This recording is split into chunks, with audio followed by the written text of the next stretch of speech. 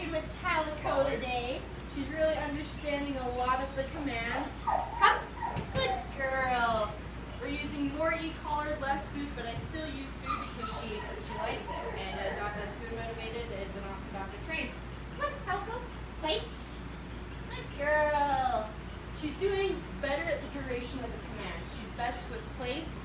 With down and sit, she still jumps up from it kind of quick, but with place, she does best. Calico, huff. Come on. Come on, come on, come on. She's even a little slow to do it. Good girl, good girl. Come on. Sit. Oh, that's a good girl. Oh, so happy, so happy. Good. Okay, good. Calico, down. Down. She needs a little help getting down. Into it. Down. Good girl. But once down, she's pretty good about staying there, but every now and then she does hop up, so she's getting better. So, yeah, she's doing really well, understanding the vocab, understanding my body language, understanding leash pressure. The biggest thing right now is working on her heel.